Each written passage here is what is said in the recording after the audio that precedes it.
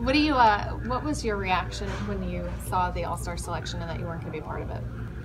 Um, no reaction. I mean, like I said before, I was. Of course, I would want it to be there, but at the same time, I think it's good for me to have some rest because I was playing all summer. So, both ways is a win-win situation for me. So. What does it say though that the Miami Heat, 4th seed in the East right now, have no one representing their team in the All-Star game? I don't know. I don't understand this anymore because when I was back in the day with the Suns, I had the statistic and everything, and they said our record is not good. This year we have a good record, and it's not. So it is what it is. So I'm not gonna go into it because this is not my problem. How are you feeling coming back tonight?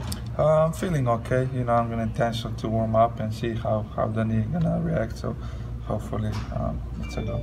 You mentioned the Vice uniforms, right? Yeah. It is the night. It is here. We've seen the video. Yeah. What do you love most about the uniforms? I think so. Those are the hardest uniforms in NBA history. I love them. They're great. I mean, can't wait, to put them on tonight and try to, win some games. I mean, I just like it. It's awesome colors, combined. It looks great. What did you love most about making those videos and the whole neon campaign? Everything. It's always fun, especially, when you get together at the beginning of the season, you're eager to start the season and to shoot those intro videos and try to put on new jerseys. So that was kind of cool. Gee, did you know what Miami Vice even was? I did look. Of course, before I didn't know, but I was teasing Spoke. He should come today with a white suit and a pink shirt.